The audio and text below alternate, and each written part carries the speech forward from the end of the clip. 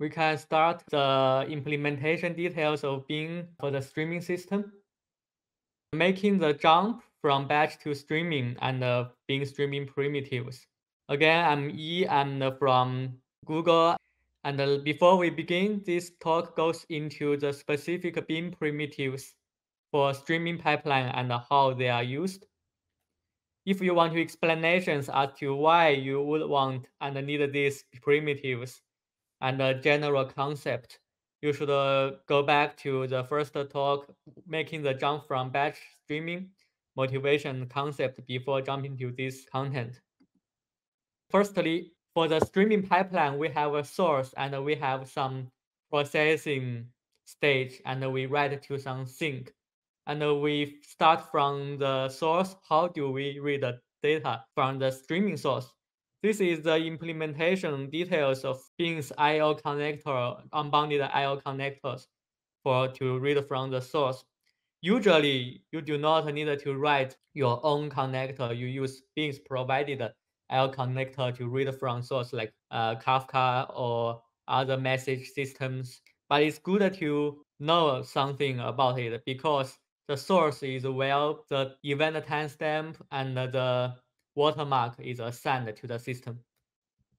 So the Beam currently the modern way to read from source is to use the splittable DU funds. And the splittable DU funds is a p-transform that provides information to the runner about how much work there is to do and how much work already been done.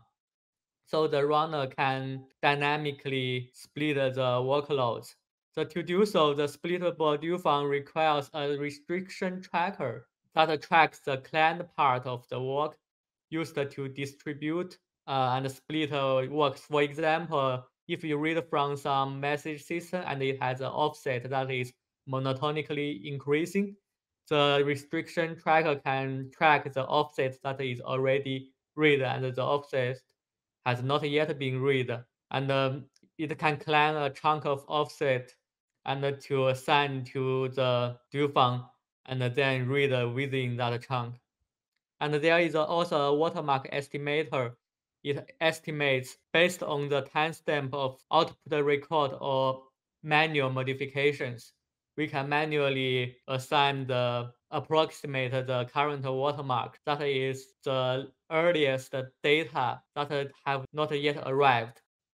So this will allow for work to be rebalanced on the fly based on the long-running work items and allow for the auto-scaling of the system. And start with this in mind, the splittable DU funds are extremely important for I/O connectors and specifically streaming I/O connectors. Some of the heavily used Bing I/O connectors use the splittable DU fund implementation in Java. The Kafka I/O has two implementation. One is splittable DU fund and another is unbounded source. We'll go to that later. And the splittable DU fund implementation, the splittable DU fund is read from Kafka DU fund. It's an example of splittable DU fund used in the I/O connectors read. And in Python, there is an example transform periodic impulse also based on the splittable DU fund. And this is used in some like generate a periodic and slowly input. Then you can pull some other source periodically. For example, watch for the file change, something like that.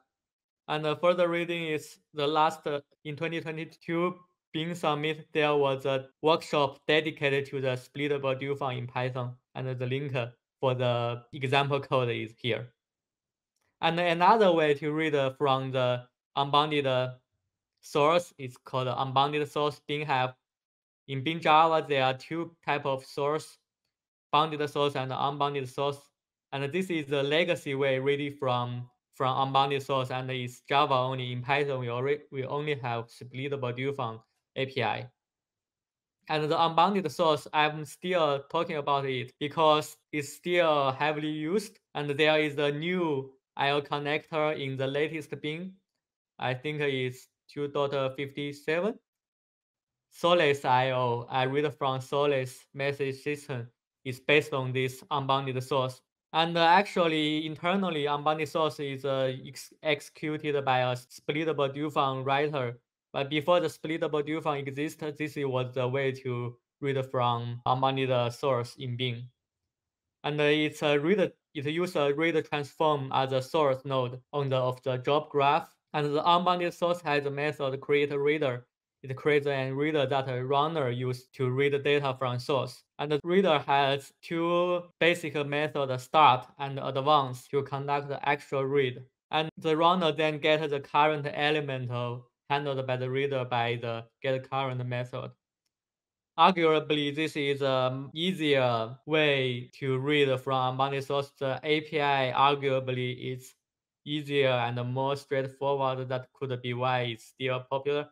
So it's much less versatile than the splittable dual because it has to be a source node of job graph. And we essentially it's not convenient, if possible, to load balancing it. So it actually now executed via a wrap of splittable dual on the portable runners. And some example of Bing IO using unbounded source, the JMS IO, Solace IO, and also Kafka IO has a unbounded source mode. So in both cases, the source tracks some metrics and also for the system. The most important one is the watermark, the earliest data that the approximated earliest data in event that are not yet received by the system. Remember that we must lean on heuristics to estimate the watermark and can never be perfect, that I explained in the previous talk. And optionally, there are some other metrics that help runner to do the scaling decision. First one is get backlog bias. If it can query for the source to check how many backlogs is yet to receive. If we want the latency to be as small as possible, we want the backlog to be small. Otherwise, we process very old data, and this is the source of latency. So if the backlog bias is large, then Bing can suggest the runner can act on this situation and ramp up the more workers. On the other hand, the source can report a throttling matrix. This is by using matrix counter with dedicated name. This functionality existed in Bing, not complete, and in incoming next release, this is going to be a more complete functionality. That is, the source or any dual can report a throttling matrix, and the runner can act on this and get a back pressure and try to scale down if there are too many time wasted on the throttling.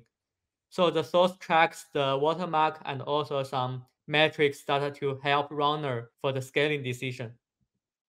So the next part of the pipeline after the source is the processing stage. We usually have some user dual and accept elements, incoming elements to processing. And the element means any data and like incoming Kafka message or something like that.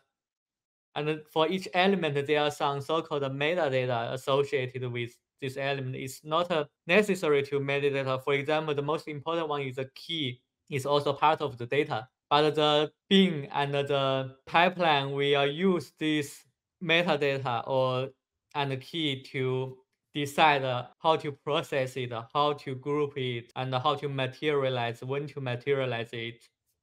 The most important one is the key. We already mentioned this data processing system Bing, if we trace all the way to the 2000, it can be originated from a MapReduce. And essentially, the primitive way to do is to materialize the keyed data, very large amount of keyed data. So the data of the same key will be processed in the same worker and materialized together. So key is the most important one, personally, I think, in the streaming system. And also the timestamp. The timestamp of the data is the event timestamp. And we have a windowing.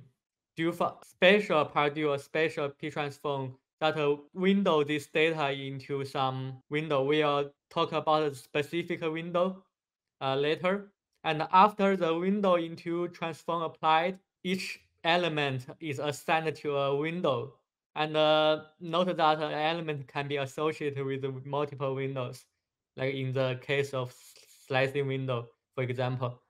And after the group by key or anything that materialize the window and firing the window, and each element will have a pen that it tracks on which time the window is filed.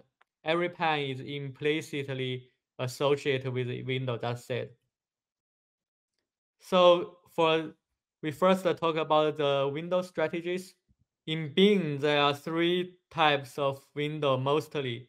Of course, you can define your customized window. And the provided window, three types. The first one is global window, is a default. If you do not use window into p-transform, all the element is in global window. It's a large single window from Unix time 0 to max Unix time. And by default, Bing operates on the global window until told otherwise. And the second is interval window. There are two types of them: fixed window, fixed interval window, sliding window. We'll show them later. And lastly, the session windows.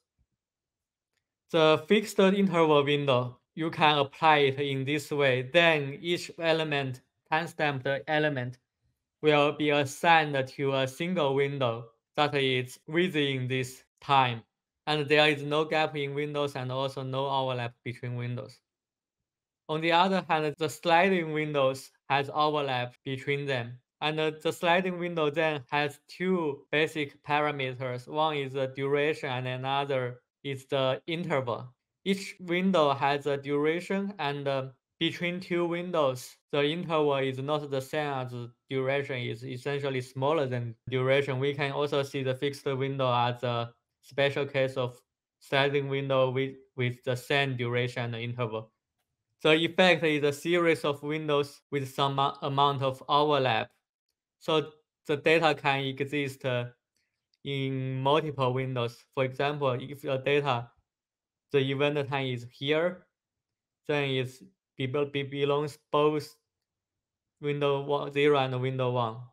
Okay, the use case of fixed windows is, for example, we want to store our incoming data. Each hour we store it in some file. Then we window them into some fixed window and call the write transform. And then it will write the data within the same window to the same destination and a different window into different destination. We then store our data divided by incoming timestamp by the certain interval. And a use case in the sliding window is if we want to do some offset average, like a 30-day average of stock price, something like that. And we'll have each day we have one average, right? And it's the 30 days before, and the second day is 30 days before. They have overlap. This kind of average is ideally be treated by the sliding windows. And finally, the session window is a dynamic windowing. It's essentially based on key. So window events that occur with a length of time shorter than some timeout. This is merging windows as they can grow and merge with some other windows as data is processed. So we have some data and belongs to this window. If there is no such data between the minimum gap, then this data belongs in two different windows.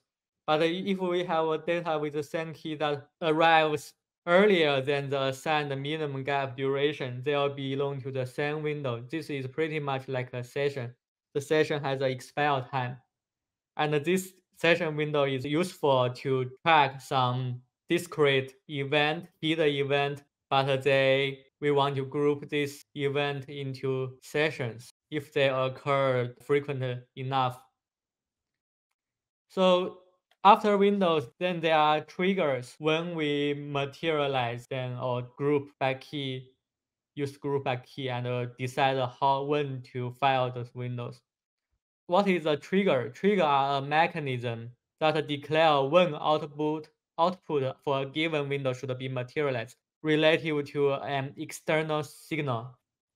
Triggers can also be configured to file multiple times and allow for the output for a window to be updated over time as more data comes in. This is how Bing can handle revision to data or data that comes in late. And for each time a window filed, a trigger is a window triggered, a pan is assigned, and the pan is pretty much integer and is increasing tracking the current materialized data belongs to which pan. When a trigger is activated, the materialized output for a given window is commonly referred as a plan. That is the more formal definition. Multiple pans can be output for a single window as processing continues. Well, trigger system arguably is one of the most confusing concept in Bing. It's hard to handle correctly, so one needs to be careful, and one can also implement some custom trigger also. So the common types of trigger, first one is repeated update trigger. The output for a window can be repeatedly updated, either with the presence of new records or after some amount of processing time. Using this trigger generally requires some balance of latency and cost, depending on how expensive the transform being calculated. And the second type is completeness triggers. And when the system thinks the output can be materialized, and then it will file and trigger. This allows for handle the late missing data. And we'll have some example. This is how the completeness trigger can be written in Bing Java SDK. We have some P collection of string items, and during a window, we use a fixed window of 1 minute duration, and also define how it triggers. This use a repeatedly trigger, and after the watermark past the end of window, and it discards the filed plans, which we will come to later. There are two types of accumulation mode, and this is a completeness trigger. When the watermark already passed the end of window, we trigger it. And the second one, the repeated trigger, we do not use we can use a global window instead of a fixed window. So all the data belongs to the same window. If you do not have a trigger, or if we use this one, it will no longer fail. And actually, I think it will generate an error if you write global window with this trigger. The BSDK will remind you this is wrong. If we use global windows with a repeated trigger, and after pan element count at least 5, which means if we receive at least 5 elements, then we trigger the file and send the data downstream. How to manage pans? We just mentioned before here. You see this discarding filed pans. When you specify a trigger, you must also specify a accumulation model for the window. And what do we do with data in pans that have been emitted before? The accumulation mode is demonstrated below. Basically, an accumulating trigger re-emits the data that was previously emitted along with the new data. It depends on your use case, right? If your streaming pipeline, like doing some combine from some live data, and the data can arrive early or arrive late, and if it arrives late, we want to revise the data with the new incoming data, then we want to choose this accumulating filed pans. Each time it triggers, it emits all the data within this window, so we can do a live revision as the window triggers. And another accumulation mode is the discarding filed pans. That was the example I used before. This is when you use the trigger as a form to materialize or to divide the data. For example, divided by every at least 5 elements. Then you already materialized and processed the first pan. And on the second pan, you do not need the information from the first pan. Then you can use the discarding failed pans.